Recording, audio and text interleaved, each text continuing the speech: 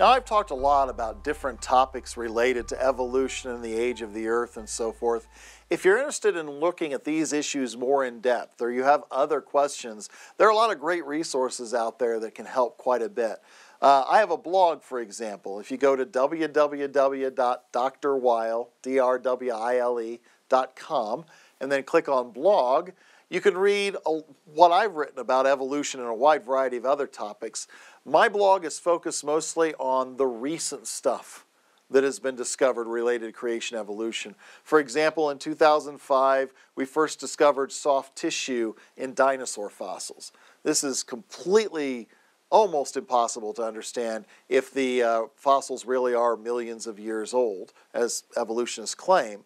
And so I talk about the different discoveries of soft tissue in dinosaur bones and so forth because it's recent. And that's typically what you find at my website.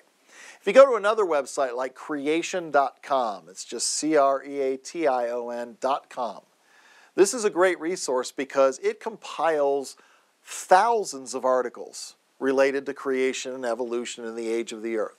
One section of the website simply has the different topics, and you can click on those topics and find articles.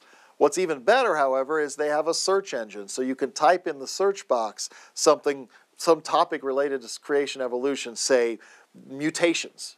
And when you type that in and hit search, then it will find all the articles that have been compiled on this topic.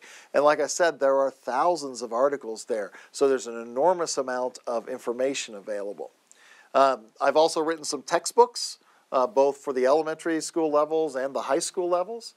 The elementary school textbooks give science in a historical perspective. The textbooks for the older students give science in specific areas of science. Those have a lot of information related to the creation evolution issue as well. The creation.com website I spoke about earlier, it also has a lot of books you can get if you want to learn more about this creation evolution controversy. So in the end, there are some great resources out there, and if you've got questions, I would strongly encourage you to use these resources to find the information that you need.